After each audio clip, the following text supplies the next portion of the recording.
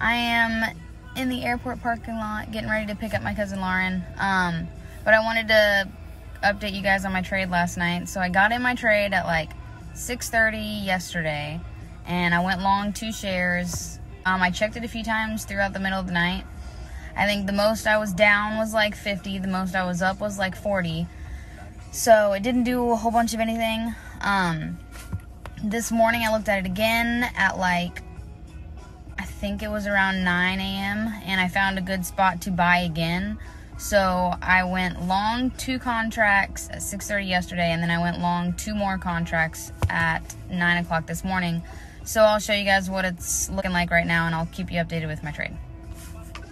Before I show you guys a screenshot of where my trade is at right now, I'm just going to do a little explaining so it makes a little bit of sense. Last night, I bought 2 more contracts. So I am long 6 contracts in E-mini gold. I am currently down $250. It is still going sideways, and this trade is actually pretty draining. It's not making any big moves, so I'm not sure how much longer I'll be in this, but I'll finally show you guys once I close it. Sideways. There is no move here. The only reason I'm staying in this bad boy is because usually when it goes sideways for so long, it does something crazy after this. So, crossing my fingers.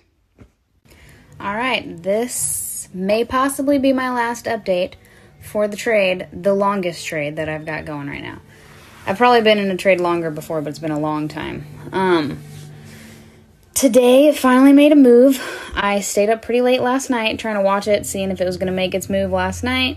It didn't. It made it around like 9 o'clock this morning. It shot up, not a crazy amount, not the amount that I was thinking was going to happen, but it shot up. I was up around $900 the most today. It's kind of fluctuated between 900 and 700. Right now I'm at 700.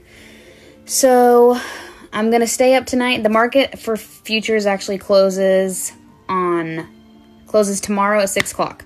So I'm either going to hold this trade through the weekend and then see what happens on Monday, or something's going to happen again tomorrow and I'm going to close it.